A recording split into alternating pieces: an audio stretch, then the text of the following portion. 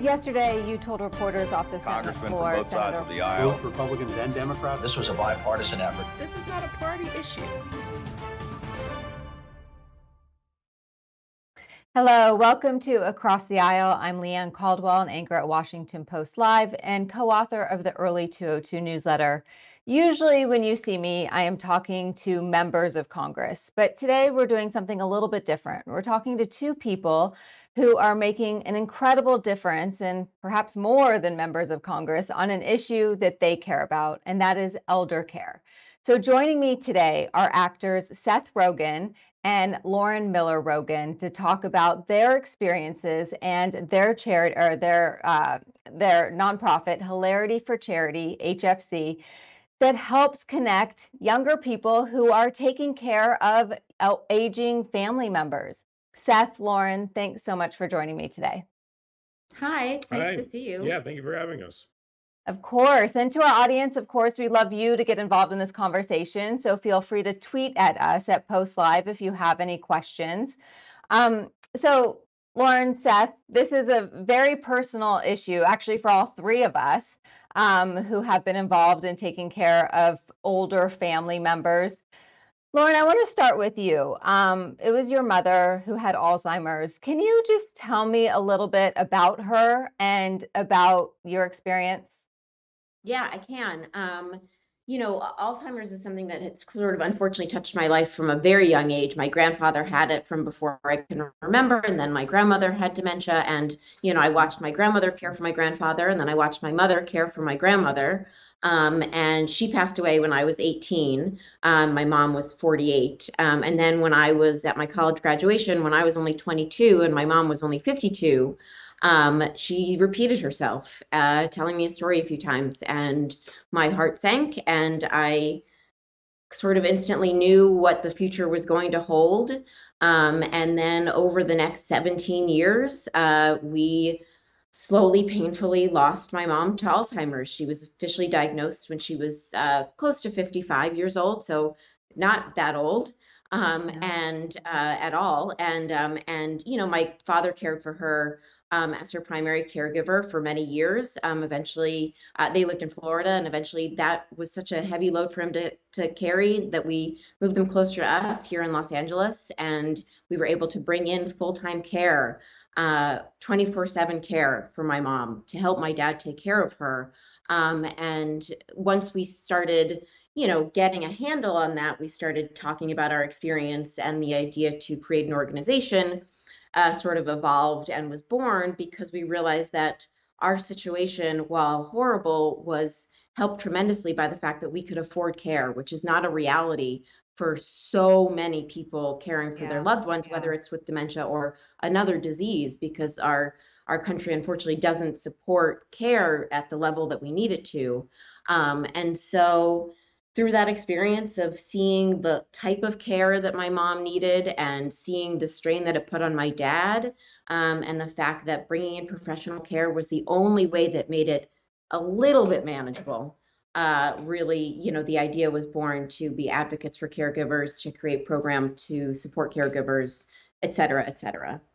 Mm-hmm. Sorry, I feel like I was talking. No, that was great.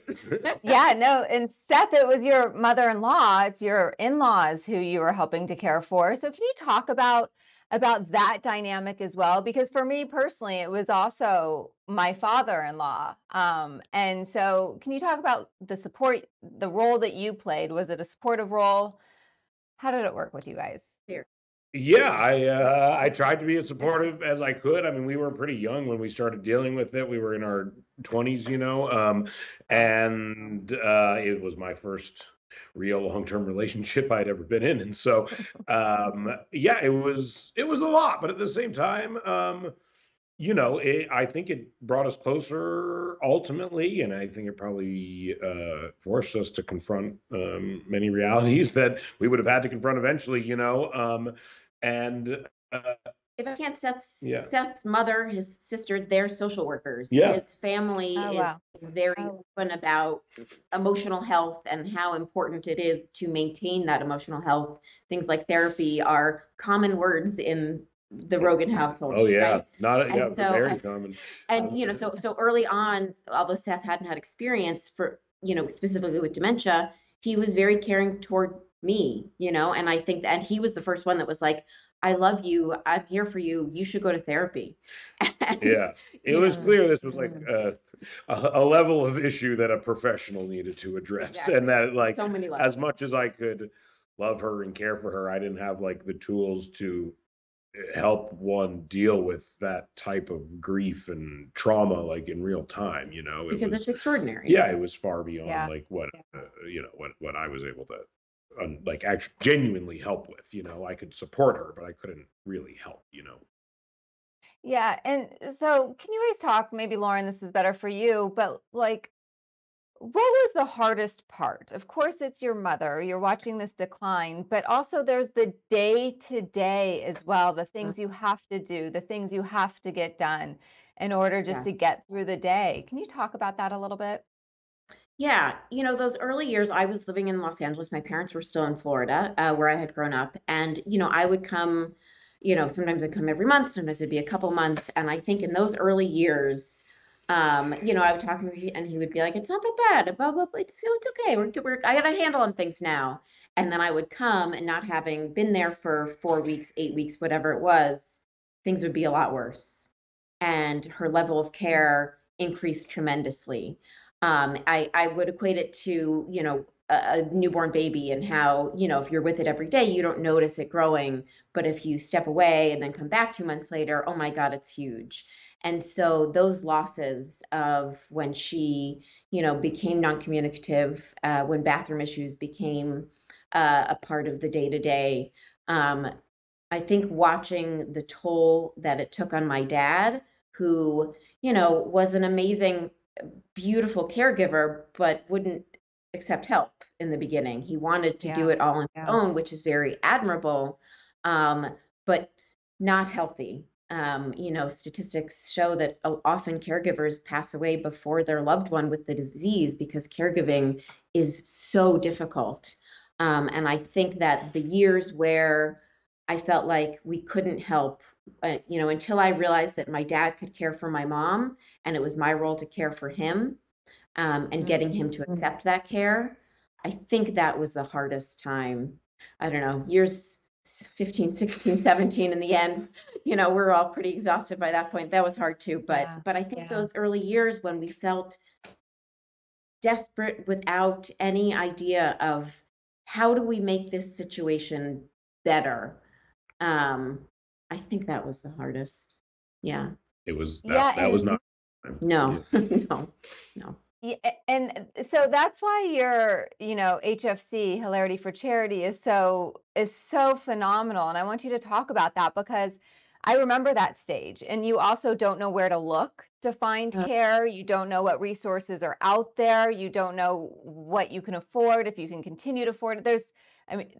We'll talk about that in a second, but just can you talk, Seth, a little bit about HFC and what it does and how it provides these resources for people who need care, need a break, need support? Yeah, for sure. I think up until, this moment in our lives when Lauren's mother needed care and her father was attempting to care for her on his own.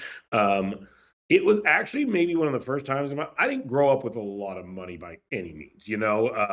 Financial issues were like a constant issue for my family, and a lot of decisions we made in our lives were like Mine as well. yeah, we're like motivated by the fact that we didn't have a lot of money. But that being said, I think that this moment was the first moment, there's a plane if you can hear it, where like having a good amount of resources was like the definitive thing between our lives being livable and not livable.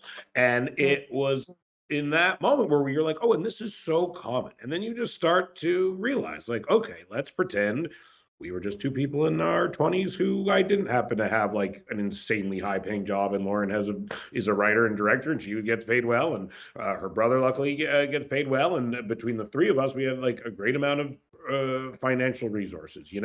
But if we did it, what would we do? Lauren's father would have to take care of her mother. We'd have to move them out of Florida. We'd have to quit our jobs to help take care of them. We would then have no resources of our own, and our life and like 5 people's lives would essentially be ruined, you know? And it just became so clear that if you are a young person dealing with parents who are just aging, there is like no infrastructure to support you, slash it might ruin your life.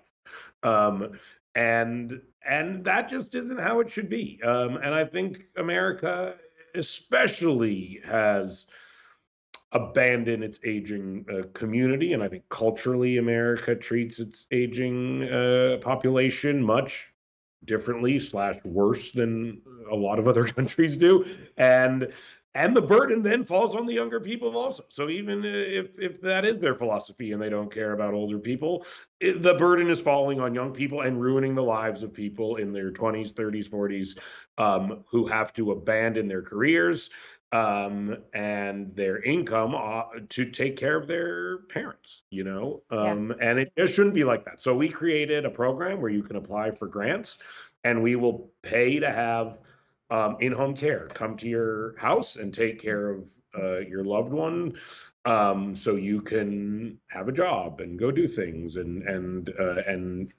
this thing that is very natural and common does not ruin your entire life, you know?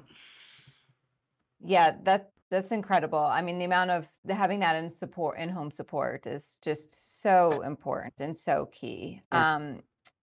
Lauren, can you talk about the role of the federal government? Should there be a role of the government in this sort of time in people's lives, not only for the person who needs care, but for the caregivers too? Yeah, absolutely. First I should caveat by saying, we're not policy experts. We do a lot of work with caring across generations, and work with them, and I would call them the policy experts. We are caregiving experts, but I can tell you in the work that we've done, I have learned that yes, care is a societal responsibility, not a personal one. In other developed nations, there are opportunities for individuals to get care that is subsidized or funded by government agencies. We don't have that here.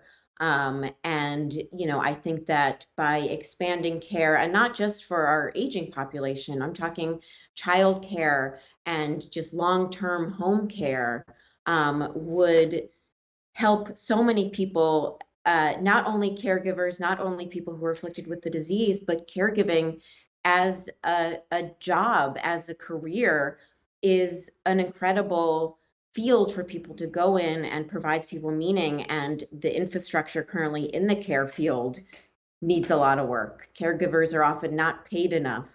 The infrastructure that is sort of that creates the infrastructure of care jobs isn't structured in a way that caregivers get what they need to even provide the proper support. And so we need a larger movement on the political side to come together. Of course, Build Back Better had a large portion of funds going toward care infrastructure, and that did not pass. And, I think that it is something we are learning, that care seems to be a partisan issue, which, again, not a policy expert, won't dive into that too much, but it seems like anyone who votes for care certainly doesn't vote for care, wouldn't get my vote, because it is a human right to age with dignity. And if you don't have proper care, you don't get that. And I think everyone needs to understand that. And the way they vote for people and their representatives, if they don't understand that and they don't stand for that, and they're not going to champion that in their work, then that's the reason why we are where we are. Well, I first met you guys on Capitol Hill. You were in town. You were meeting with Senator Bob Casey of Pennsylvania. He is someone who has been championing, the federal government playing a much bigger role in elder caregiving. As you mentioned, you're not a policy expert, but you know it really well that it didn't make it in part of the Build Back Better package.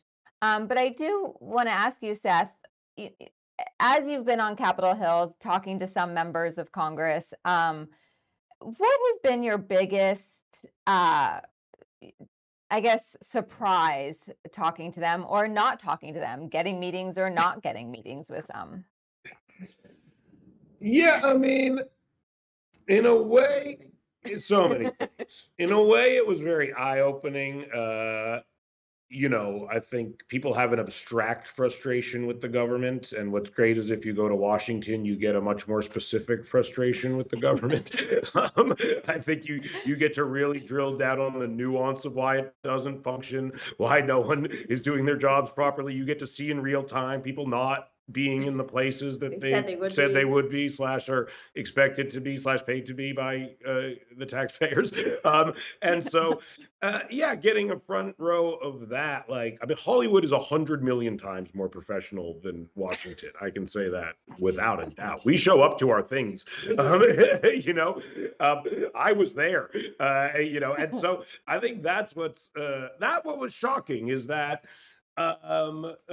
there's an expectation also in Washington that it doesn't function properly. And coming to Washington expecting it to function properly, I was viewed as an imbecile. That you don't get it. No one does their job here, and your expectation that anyone would do their job makes you stupid. And that was an eye-opening experience as well. Is that it's so ingrained in everyone that the norm is that no one in Washington does what they're expected. That you are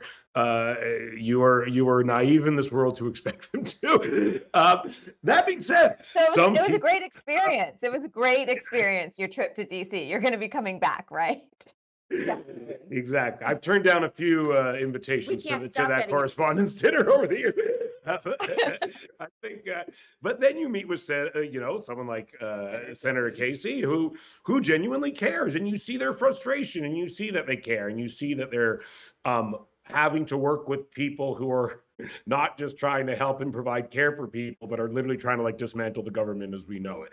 And I could imagine how frustrating it would be for these people to have to work across the desk from people who ideologically don't even think people should be provided this care or respite in any way by the federal government, / maybe there should be no federal government, So I'd say it's been eye-opening. The fact that care is a partisan issue and that aging with dignity is a partisan issue it's sad. And I think it speaks to how everything can become partisan if you simply choose to disagree with every single thing that your opponent says, and which kind of is what seems to have happened. They could, it feels like they could have like a free birthday cake day, but if one side proposed it, the other one would say no. Yeah. So I mean, you guys have this very successful charity. You've raised $18 million. You're providing grants to people. You're providing support to people. Are you going to focus your efforts on that? Is that the way to go? Or have you given up on Washington, D.C. being able to do something about this? No, I would never give up because that would be silly. Yeah. I think that, I think we as a organization, I think our focus is for care, right? And on one side, we help people care for their brains.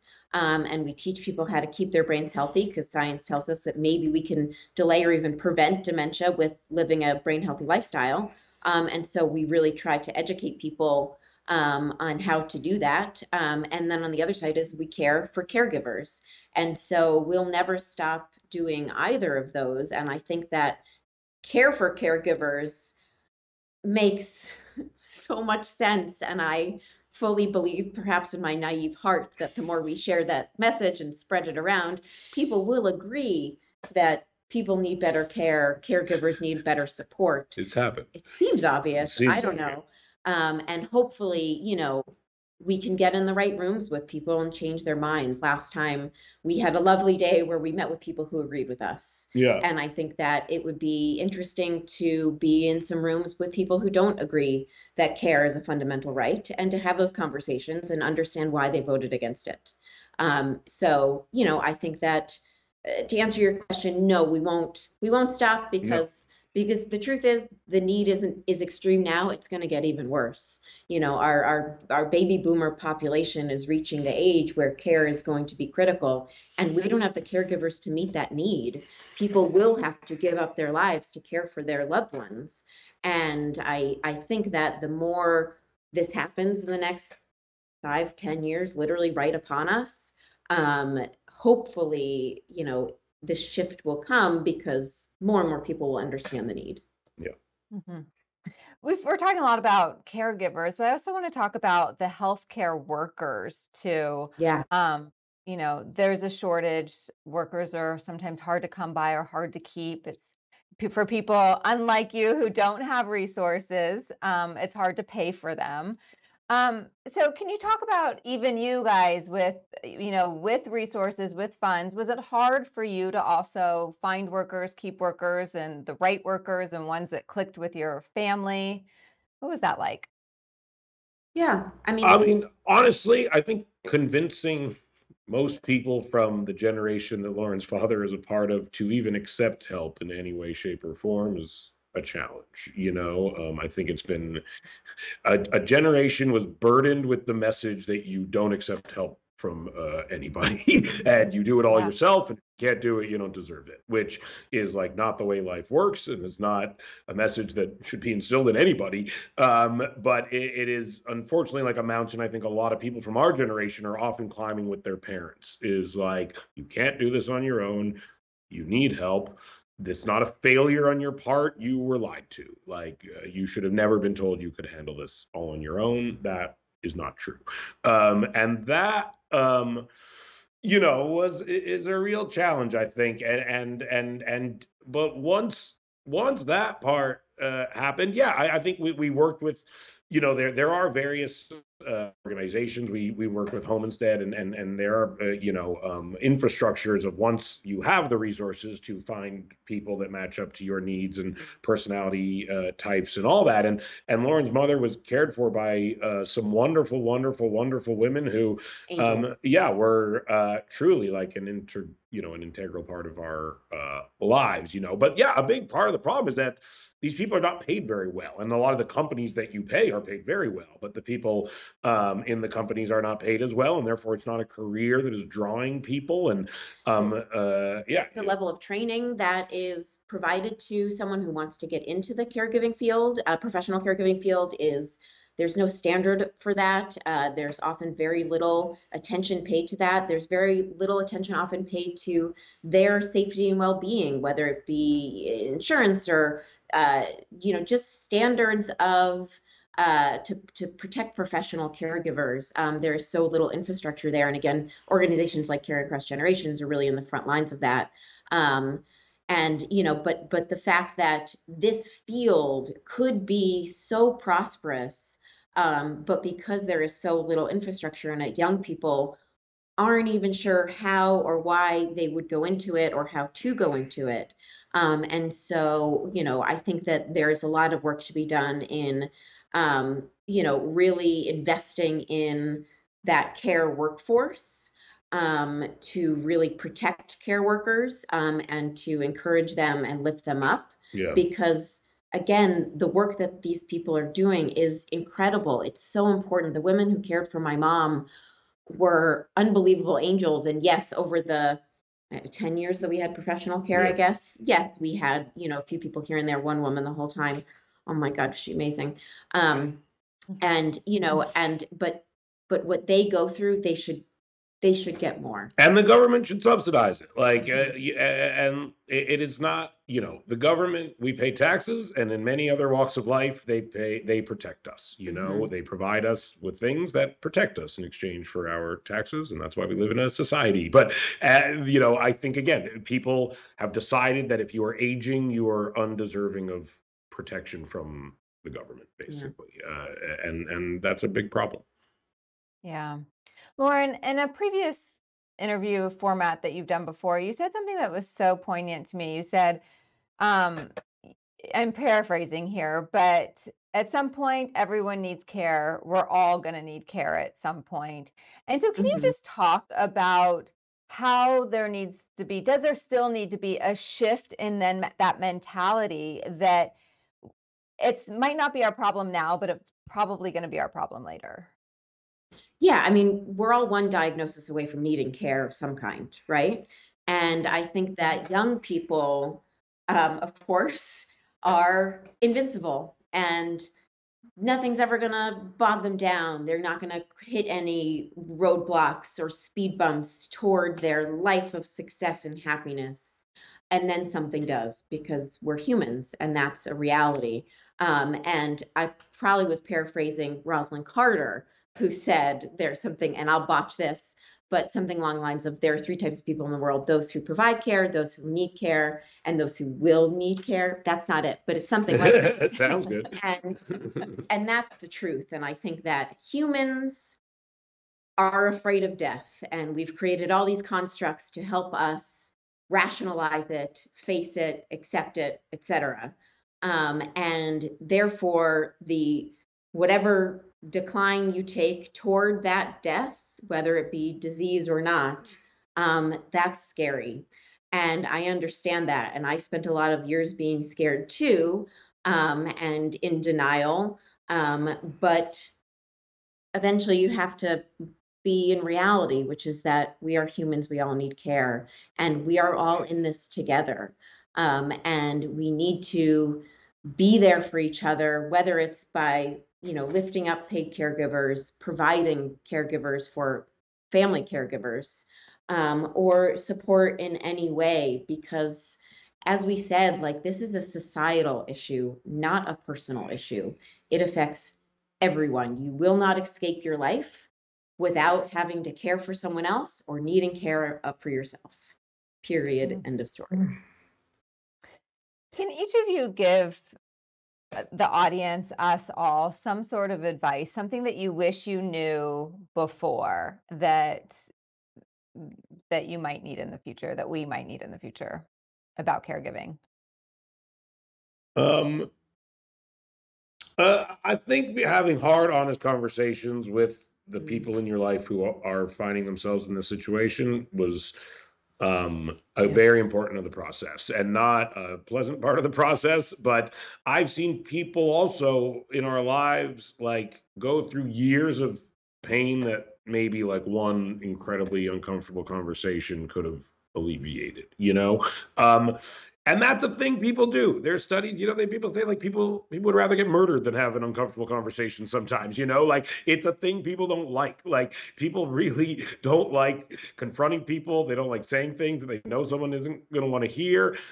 It's something that we go through great lengths that are counterintuitive to not do. And it's something my dad actually is probably the one, because he's so weird. I think maybe he's like missing the part of his brain that finds these conversations uncomfortable. But he was kind of the one who started to rip the Band-Aid off with Lauren's father and their family in some ways, and started just saying the things that we had all been thinking. And he just was like, I'm going to say them, and wow. And once you say a thing, you can't unsay it. And if it's a thing that's real, then it's out there and you have to address it, and that, is something that I recommend people think of the things they're avoiding saying, and maybe think of saying them, I would say the thing that I didn't know then that I do know now, this is going to shock Seth if you go back to who I was 10, 15 years ago, is that there is hope.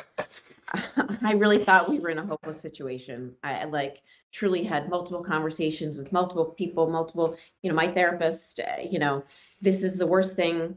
I can't think of any way out of it. No, there is no light in this situation. And now I can say that that's not true. And I have found personally so much in it. I found community, I found hope, I found sharing, I found connection. But beyond me, beyond our organization, I do think the conversation is changing. The fact that care was in a giant infrastructure bill and got as far as it did is hopeful. The fact that we are having this conversation now is hopeful. The fact that HFC has tons of resources for caregivers, which we didn't have 10 years ago because we didn't know about them, is hopeful.